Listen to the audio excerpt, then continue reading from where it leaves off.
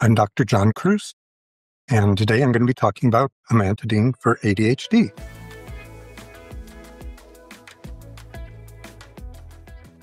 Take-home message is that amantadine is an agent that's been used widely for at least 50 years for Parkinson's disease. It's used in Parkinson's because it was claimed to be or promoted as a dopamine-releasing, increasing dopamine availability agent. It's in the third-tier choice of drugs for treating ADHD, so stimulants being the first tier, non-stimulants that are FDA approved, such as Intuniv, which is guanfacine, and atomoxetine, Strattera being the second tier, and then other agents are sort of lumped as a third tier. 4 or 5 studies that have been done, all of them are in children with ADHD, all of them suggesting positive effects. And it's encouraging because it seems to help with a range of impulsivity, focus, and aggression. So a pretty broad range of ADHD symptomatology and fairly mild, low side effect profile, particularly compared to the stimulants and some of the other non-stimulant options. So the take home is that for many people, it may be a reasonable agent to try, although right now it's not at the first tier. Actually approved amantadine first for treating influenza A. This is a drug that showed up first as an antiviral medication.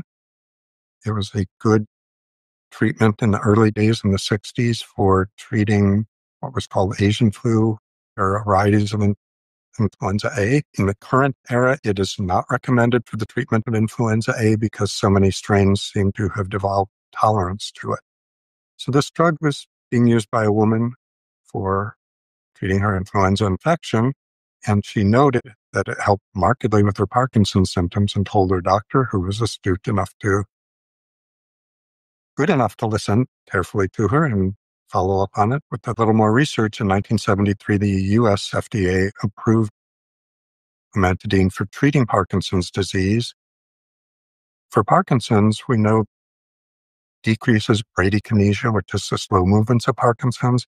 It decreases the rigidity, which is another hallmark of Parkinson's, and it decreases tremor symptoms, resting tremors. Usually it is not the first tier agent in Parkinson's, usually L-DOPA is, and it's very frequently combined with L-DOPA, also being used with increasing frequency for a couple other conditions. One is for traumatic brain injury, as well as neurodegenerative diseases, including dementias, experimentally for treating fatigue and multiple sclerosis.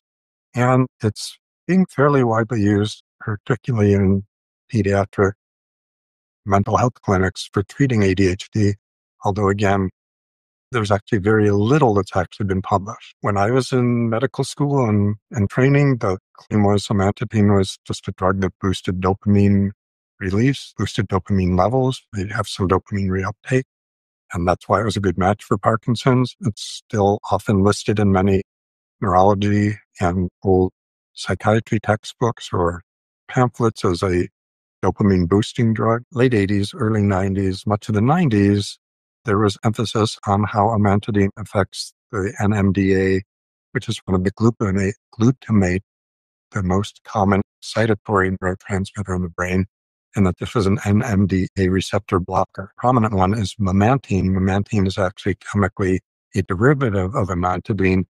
Amantadine, though, actually does seem to be genuinely a good, robust NMDA glutamate receptor blocker. And although there is lots of papers you can still read that push that the major action of amantadine is NMDA receptor blockade, more recent studies, yes, there is some action on NMDA receptors blocking them, but it appears you need considerably higher concentrations than are generally achieved with therapeutic levels. And the amantadine has several other neurochemical actions that are considerably more potent than its NMDA blockade action. So it's not that NMDA might have nothing to do with it. Blocking glutamate receptors is one way of boosting dopamine within the brain. Amantadine needs to be transported across the blood-brain barrier from the blood into the cerebrospinal fluid.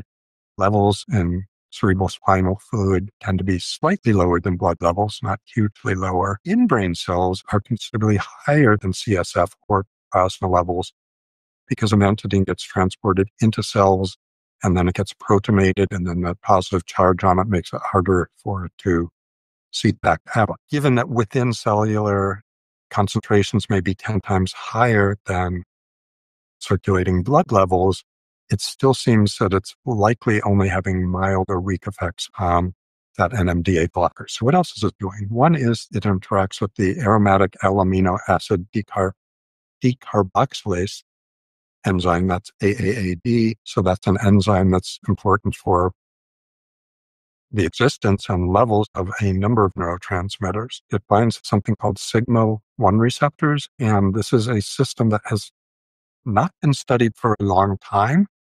So we don't understand fully what best native endogenous receptors for sigma receptors are. But we know that if you bind to sigma-1 receptors like amantadine does, one, that boosts tyrosine hydroxylase activity. Tyrosine hydroxylase is one of the enzymes that's immediately precursor to making dopamine in the brain. So boosting that boosts synthesis of dopamine. We know that sigma-1 receptor action modulates those NMDA blockers that are stimulating dopamine release. So another way to help boost dopamine release. We also know that binding the sigma-1 receptors increases dopamine in living animals, including humans, in the striatum, decreases dopamine reuptake, so more is left to be available. And actually boosting those sigma-1 receptors increases synaptogenesis and inhibits inflammation. That's probably more important for its help with those neurodegenerative diseases, boosts what's called glial cell-derived neurotrophic factor, produced by glial cells, the support cells of the brain, that decreases inflammation and increases nerve cell growth and connectivity. We also know that amantadine boosts certain phosphodiesterases, and these are enzymes that increase intracellular brain cell cyclic AMP and have anti-inflammatory effects. And actually, amantadine is a stronger blocker of certain nicotine receptors, and it has an effect on NMDA receptors. That's a little bit strange because actually boosting nicotine receptors seems to be beneficial for ADHD. So the relevance of the nicotine receptor action is not clear at all. Lots of potential actions for how amantadine is working, and we don't know either for Parkinson's or ADHD or some of the others, which of those actions may be most important, which are irrelevant. So in 1980, there was a pilot study. It involved just 9 kids who were all between the ages of 10 to 13. They took 100 milligrams of amantadine twice a day. They stopped stimulants. There seemed to be some substantial benefit for what we call now ADHD symptoms. In 1980, they were defined as hyperactive children, but the conclusion of that study is that it was encouraging that there did seem to be really some effect. Some kids seemed to do as well on the amantadine as they did on the stimulant. Another tiny study, 2001, only 8 kids, and these kids had ADHD and other significant developmental delays or disabilities, marked impulse control and behavioral issues, but 4 of the 8 kids responded markedly improvement with amantadine. Then in sort of the more modern era, in 2007, there's a study out of Italy by Dr. Don Francesco. It was an open label study. People knew what they were getting, and the doctors knew they were treating these kids. 24 kids were treated with clearly defined ADHD, and both teachers and parents rated how the kids responded. They were dosed up to 150 milligrams of amantadine a day. 58% of the parents thought their kids responded to the amantadine, and almost 50%, 46% of teachers saw that there was a improvement on amantadine.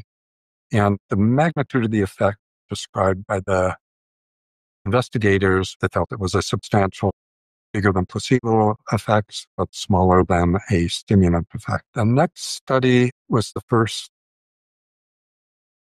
head-to-head comparison and blind study, so conducted by Mohammadi in Iran in 2010.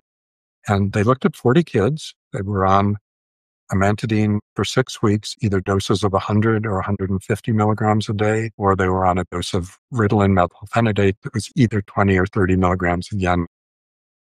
determined by body weight. The success of the study or the rating was both parent and teacher ADHD rating scales.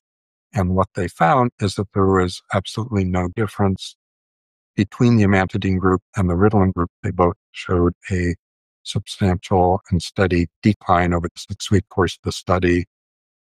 There were more problems with decreased appetite and restlessness with Ritalin, and all the studies so far mentioned, the amantadine was fairly well tolerated. Finally, in 2021, Morrow at Baylor University in Texas published a more substantial study. They looked at 291 kids, 251 of those who did have clearly diagnosed ADHD. Again, an open sort of a chart review study where they looked at all the kids who were on amantadine and saw what diagnoses they had and how they responded.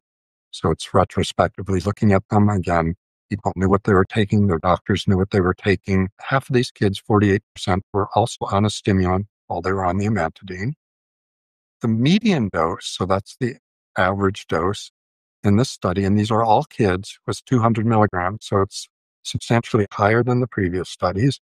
And the range was from 50 to 400 milligrams. 65% of the kids on the amantadine had what was determined to be a success, a good response to the amantadine. Another 20% had minimal, so slight response. And it was only 11% that showed no response and stopped taking the amantadine because of that. And another 4% that had to stop because of side effects. I think few cases were headaches, restlessness, and some were decreased weight, decreased appetite early on. That can happen with amantadine. Again, it's less likely than it is with stimulants, and most reports suggest that that's a short-term, usually not an ongoing problem. They actually looked what types of symptoms in these kids with ADHD responded to the amantadine. And 82% of them, impulsivity decreased while on amantadine. That was the best symptom cluster in terms of response. 52% decreased irritability or anger. 51%, so about half the kids, also had an improvement in focus.